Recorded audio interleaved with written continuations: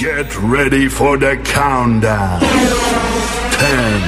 9, 8, 7, 6, 5, 4, 3, 2, 1, oh.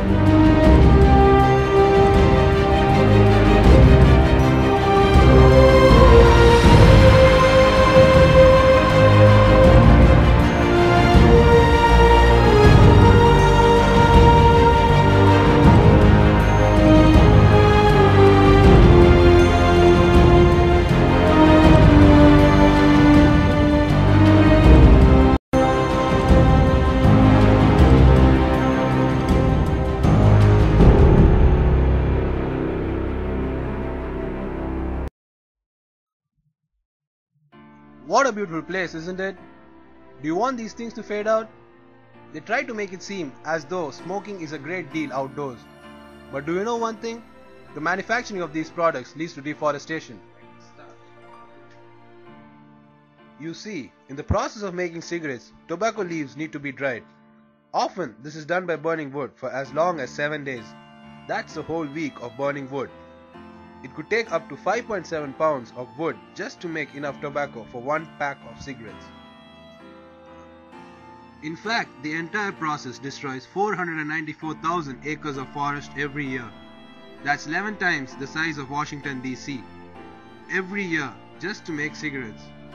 Some people say tobacco-related deforestation isn't that big of a deal when compared to other reasons to trees being cut down. But 35 different countries are facing really serious environmental consequences because of this process. In South Africa alone, tobacco accounts for 12% of all deforestation. In some Asian countries, it's even worse. Korea, for example, brings 45% its deforestation on tobacco production. Plus, on top of all the trees being cut down, we have tons of CO2 being put into the atmosphere because of the constant wood burning, and it's all just to make cigarettes. It's just that I'm trying to make you all tobacco free. You know why? Because I care for the environment. That's why.